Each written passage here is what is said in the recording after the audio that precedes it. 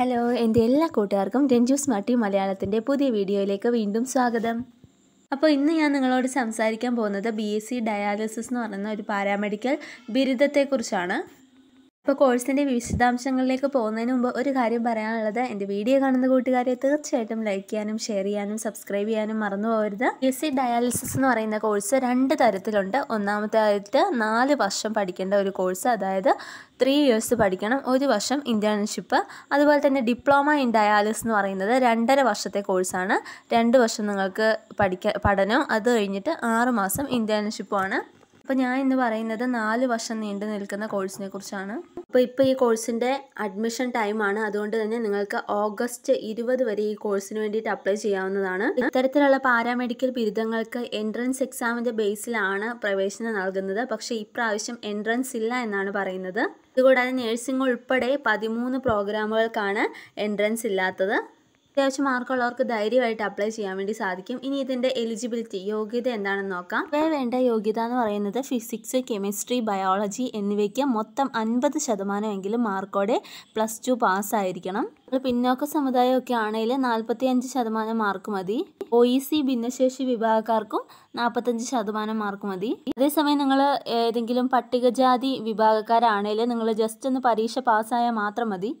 ഇതൊക്കെയാണ് ഇതിന് വേണ്ട മെയിനായിട്ടുള്ള യോഗ്യതകൾ എന്ന് പറയുന്നത്. ഇത്തരം യോഗ്യത ഉണ്ടെങ്കിൽ നിങ്ങൾക്ക് ഈ കോഴ്സിന് വേണ്ടിയിട്ട് അപ്ലൈ ചെയ്യാവുന്നതാണ്. ഇനി ഫീസ് സ്ട്രക്ചർ എങ്ങനെയാണെന്ന് നോക്കാം. ഫീസ് എന്ന് പറയുന്നത് എല്ലാ കോളേജിലും വ്യത്യാസമായിരിക്കും. ഇപ്പോൾ ഒരു 50,000 മുതൽ 3 ലക്ഷം വരെയൊക്കെ നമുക്ക് ഫീസ് പ്രതീക്ഷിക്കാം. ഓരോ ഇൻസ്റ്റിറ്റ്യൂഷൻ അനുസരിച്ച് ഇത് വ്യത്യാസപ്പെട്ടിരിക്കും. ഇനി നിങ്ങളൊന്ന് അറിഞ്ഞിരിക്കാൻ വേണ്ടിയിട്ട് ഇതിൻ്റെ സിലബസിൽ എന്തൊക്കെ കാര്യങ്ങളാണ് നിങ്ങൾക്ക് പഠിക്കാനുള്ളതെന്ന് നോക്കാം.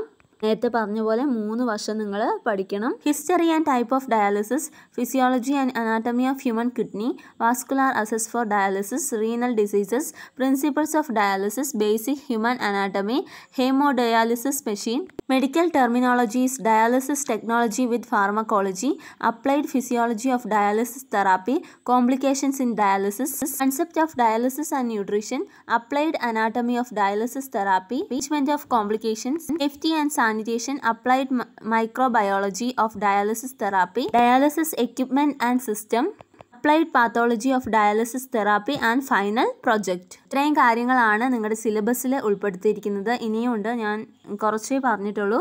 ഇനി ഇപ്പോൾ ഈ കോഴ്സ് കഴിഞ്ഞിട്ടുണ്ടെങ്കിൽ ഒന്നെങ്കിൽ നിങ്ങൾക്ക് ജോലിക്ക് കയറാം. ഈ കോഴ്സ് കഴിഞ്ഞ പാടെ ഒരു സ്ഥലത്ത് കയറിയിട്ടുണ്ടെങ്കിൽ നമ്മൾ വിചാരിച്ച പോലെ നമുക്ക് സാലറിയോ പൊസിഷനോ ഒന്നും കിട്ടണമെന്നില്ല.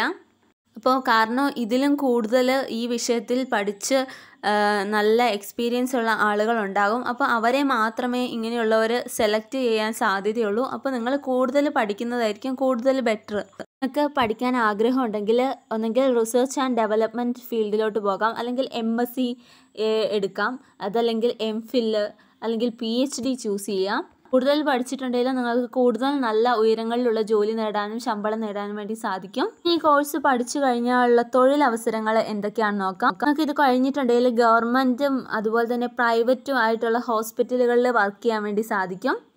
Private clinic, health care setup, research centres, educational institutions എന്നിവിടങ്ങളിലെല്ലാം നിങ്ങൾക്ക് ജോലി ലഭിക്കും. 15,000 രൂപ മുതൽ ഒരു 50,000 രൂപ വരെയൊക്കെ സാലറി നേടിത്തരാൻ, അതായത് നിങ്ങളുടെ കഴിവനുസരിച്ച് നിങ്ങൾക്ക് ഈ മേഖലയിൽ പ്രവർത്തിക്കാൻ കഴിഞ്ഞിട്ടുണ്ടെങ്കിൽ തീർച്ചയായിട്ടും ഈ കണക്കിനൊക്കെ സാലറി മേടിക്കാൻ വേണ്ടി സാധിക്കും.